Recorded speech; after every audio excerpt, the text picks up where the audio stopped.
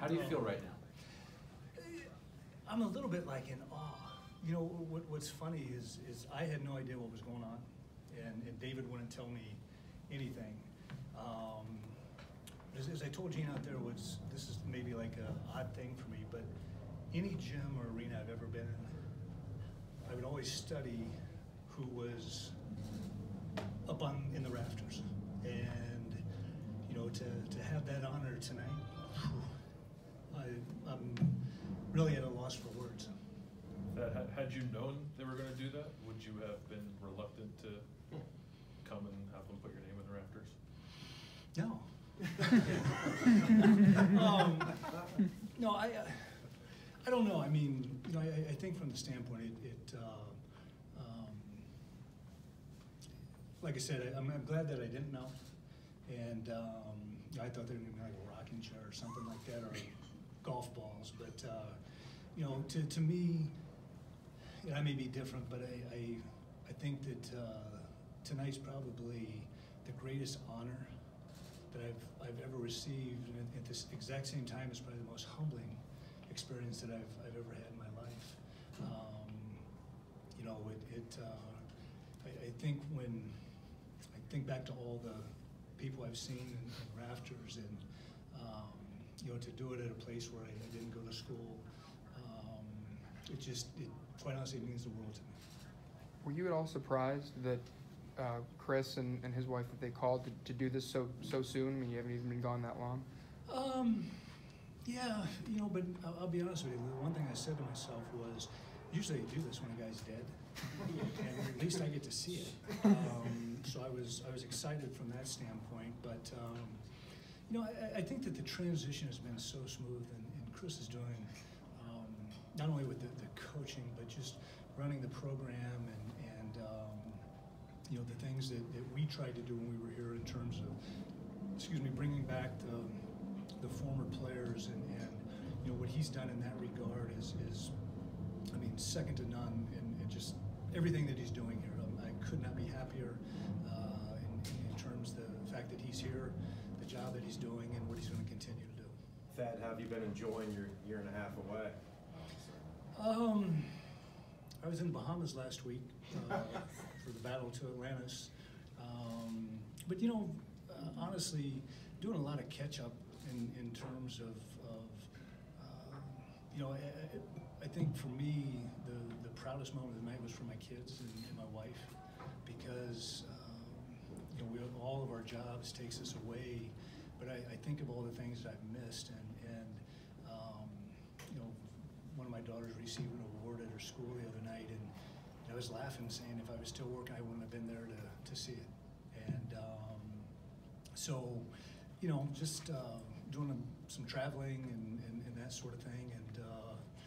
And I tell people I'm still unwinding from the 17 years or whatever I was a head coach. Thad, we know this can be a tough business sometimes. How does it feel that for you and the school that you coached at for so long, like, how would you describe where you are with Ohio State? And I guess it showed where Ohio State is with you. But you know what I'm saying? Like, sometimes there's a separation and there's hard feelings. Right. Where are you with Ohio State? I am as completely at peace. You know, it's funny because I always said this when I worked here. I don't know what they do to the students and the fans when they're here, but they inject something in them. And, you know, I found myself rooting so hard last Saturday for Ohio State in the Michigan game. And we don't miss games. Now, basketball is a little bit different. I didn't get to see those guys as much as I wanted to last year. But no, we had a great run here. And, you know, I said that this summer, when you're coaching, you remember the losses. But when you're not coaching, you remember the wins. And you know, I've had, it's funny, in my office in my new house, I've just got pictures up, and you know, just sitting there sometimes and look around, because when you're coaching, you don't have the opportunity to ever stop and smell the roses, because it's always on to the next thing. And I remember in the start of '07 season, after we played for the national championship, we were getting ready to play our first game, and Vince O'Brien came into the locker room, and I'm sitting there, and the team was out warming up, and I said, "Hey, Vince, you realize we just played for the national championship? He's like, yeah. I said, I think it's the first time I've thought about it since, because it was just, you were on to the next thing. And so from that perspective with Ohio State, this place, I raised my kids here for the majority of their lives, and 13 years is a long time. And Columbus is such a great city. Ohio State's such a great institution that it's always going to be part of who we are. How did this all come together tonight? What were the conversations like with you and everyone here at Ohio State in terms of making this moment happen tonight? Well, Chris had reached out and he says, hey, we want to come back and honor you. And after I talked to him, I immediately called David Eggwell. I said, how much do they want for this honor? And it just sort of happened. And he said, you can pick any game you want. And believe it or not, this is like the only game. I got a daughter who's studying abroad next semester, so we couldn't do a Big Ten game. And it worked out well for us in terms of our schedule. Thad, it was probably pretty easy for them to pick the game highlights to show in that video, Sill shot and Evans launch and Indy and stuff like that. I'm just wondering what memories you may have of special moments that just come right to mind with you, maybe that were not even moments on the court. I'm sure you had a few go through your head. Yeah, Jeff, it's funny because I always get asked the question now, who's your favorite player, your all-time favorite player? And kind of like, what's your all-time favorite memories? And I always say the same thing.